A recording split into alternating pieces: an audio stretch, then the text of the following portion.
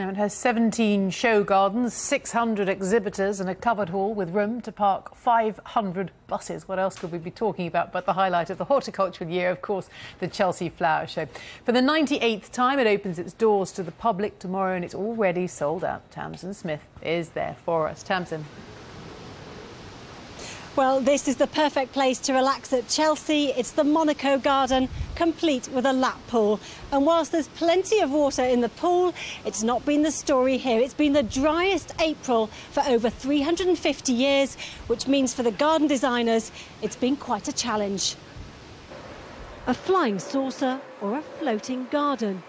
This year, Chelsea has a new head for heights. Inspired by the film Avatar, but is this more than just a gimmick? We've got scared recently of regarding gardens as things that you can entertain with or really have fun with. A showcase for the fantastic and the fabulous. No wonder the celebrities are out in force. But lesser mortals are still spending on their gardens. Despite the tough economic climate, plant sales are up, and there's plenty here to inspire everyone.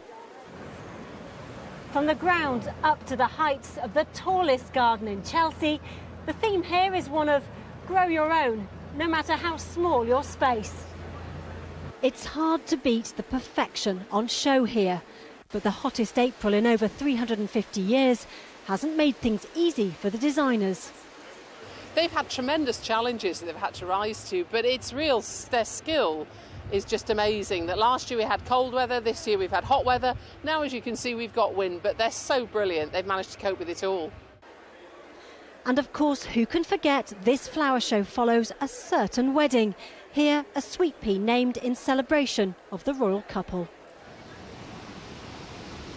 Well, 160,000 people are supposed to come through the doors here at Chelsea over the next few days. And with tickets selling out faster than ever before, interest is at a record high. Tamsin, thank you very much indeed. The heat may have been causing problems for some.